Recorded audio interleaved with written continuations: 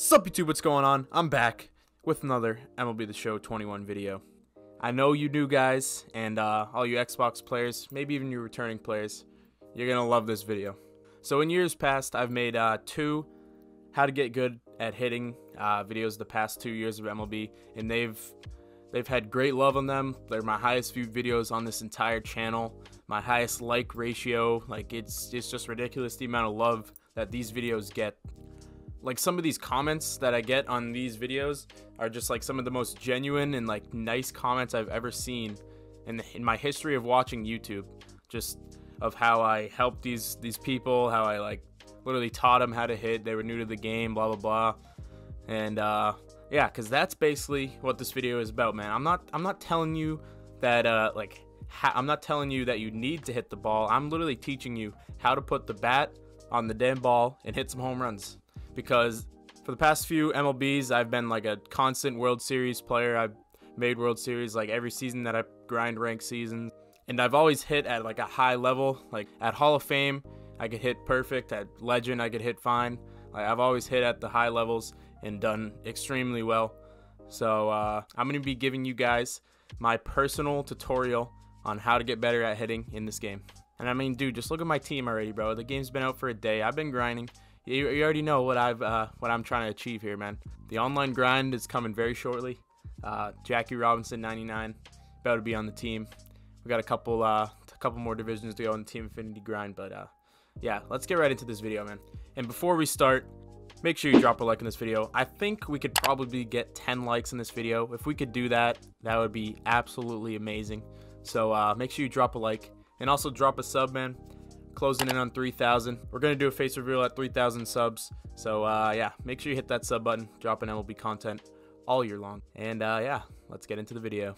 So the first thing before we even start with anything, before we even take the field, man, we gotta go to settings. We gotta make sure your settings are right, man. So difficulty, we're just gonna leave that on all star, but I will turn it up later in the video because I need to show you guys something to help.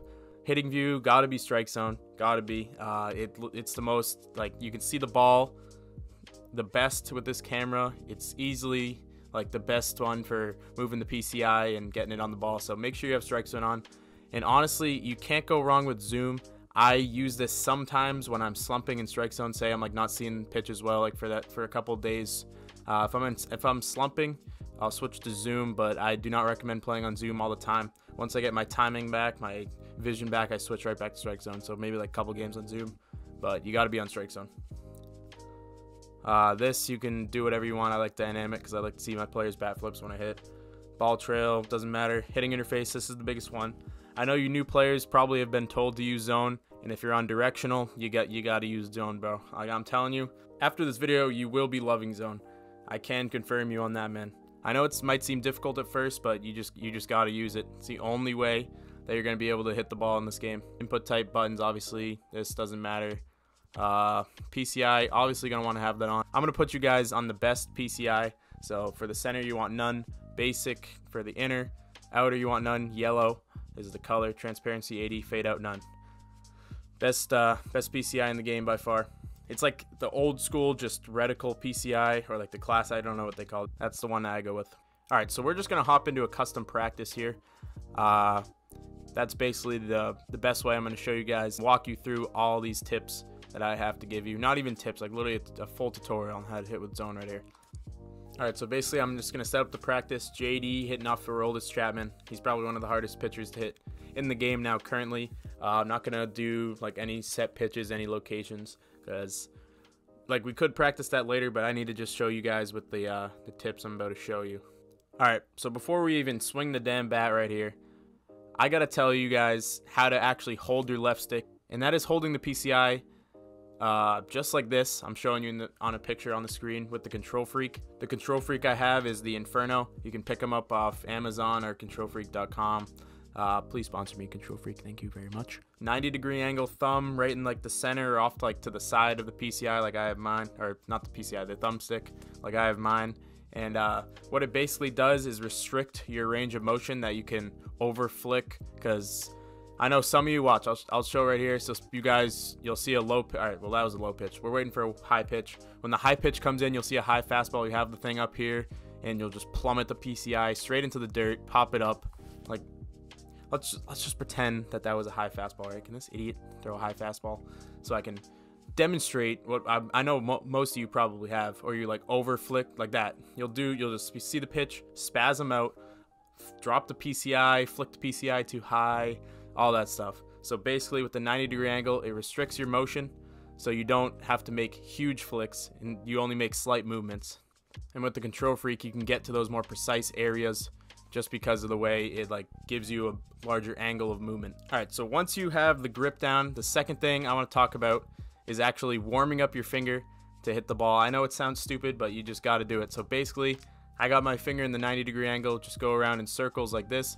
Pre-pitch, you get it set in the 90-degree and absolutely kill the ball. You got to warm up the finger, man. You got to warm it up. It's the only way you're going to be able to flick and have your finger ready to hit any pitch in the zone. All right, so once you got those two things down, now we can start talking about PCI placement. So that ball is just absolutely shattered. Oh my JD. But so we're going to talk about PCI placement here. And this is probably, I'd say, the second biggest besides the thumb thing. Basically where I like to have my PCI is slightly up and in. Like, I'm literally talking like a pixel, all right? A pixel up and in from the middle. So you spin it around, you have it in the middle, 90-degree angle, pixel up and in like this.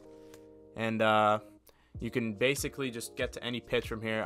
I feel my thumb in this spot, and if you have a lefty, it'll be like right here. So like with a righty, it's right here at the 90-degree angle, and absolutely shatter that baseball. Missed it a little bit, but that's basically where I like to keep my PCI to hit. Some players I have hitting over 500 online last year, and because most noobs and even like pro pitchers on this game, they will try to throw high and inside heat and jam you, because most of the time there's people just drop the PCI on the baseball. See, like with the 90-degree angle, we kept the PCI up, we saw the pitch, roped it down the line like that. All right, and this next thing that I personally do, I know it's gonna sound stupid, but you gotta tense your thumb. Look at the catcher, man. Look at Gary. He's moving. So basically, when you're in that 90-degree angle, you gotta tense your thumb up, so then you're ready to make the most quick reaction of your entire life. I know it might sound a little weird to you, all this moving around, warming up, tensing 90 degrees, but trust me, if you want to be a good hitter on this game, you have to do this. So like after I swirl it around, tense it up and in, and I'm literally like flexing, like pretty much like you're flexing your bicep, but flex your thumb, and this will get your thumb literally in, like, we'll call it ready position to hit the ball, because you're just absolutely tensed. I don't know why I did that with my I tensed my right finger that time. But so your thumb's all ready to hit the ball. And so now if you combine all those together, you should have a great hitting experience. And some of you guys might be wondering, dude, how do I know what pitch is coming? How do I even see the pitch? I think it's a fastball, but it comes in, it's a slider on my hands, and I just swing and whiff. Well, if you want to get some good pitch recognition, this is probably the greatest practice you can do right here. So what you're going to want to do, go into options, put that thing on legend. All right, apply changes. Do they have sliders in here, or do we got to back out? All right, we're going to back out because we're going to need to adjust the sliders a little bit. So you're going to want to go to sliders, scroll all the way down to,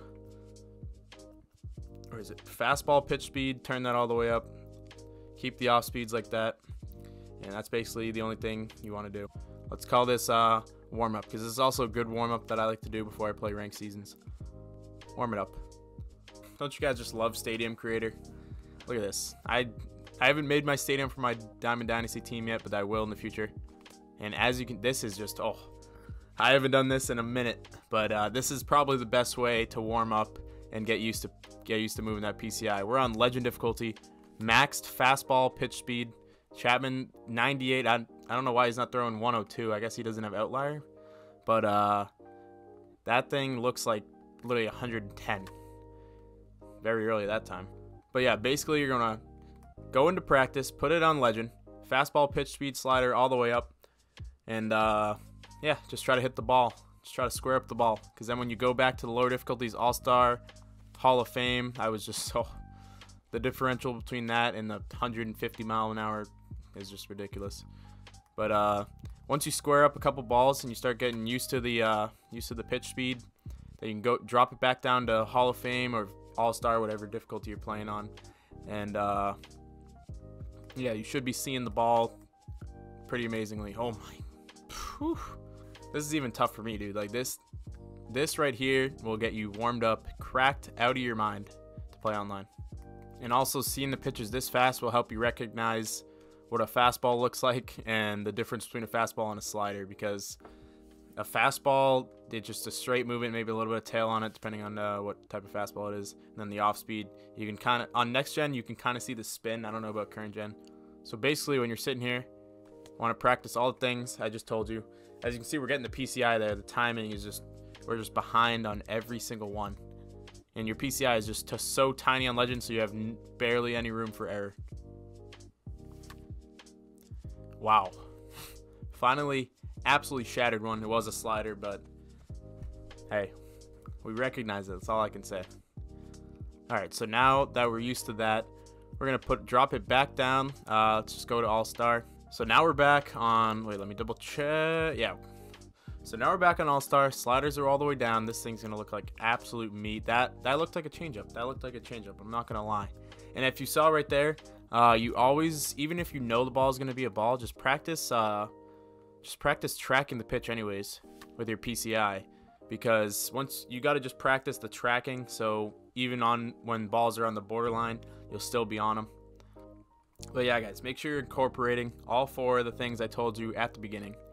They're probably the most important things that nobody ever says. They never tell you how to put your thumb, how to warm up your thumb. You just gotta do it. It's what every top player does, what I personally do. It's literally exactly what I do before every pitch. Ball. So yeah, guys, that is basically it for the video. I literally am just reiterating what I've said the past 2 years, because I have not changed what I do at the plate the past 2 years. Maybe I've changed the PCI placement in the middle, but that's just because the meta of the pitching. This year it's definitely fastballs high. I played one online game, that's all the kid did. So yeah, I hope these tips helped you change the way you hit, change the way you think about hitting, and actually put the bat on the ball.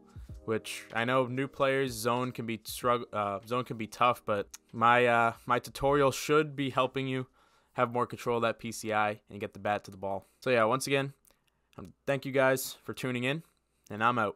Peace.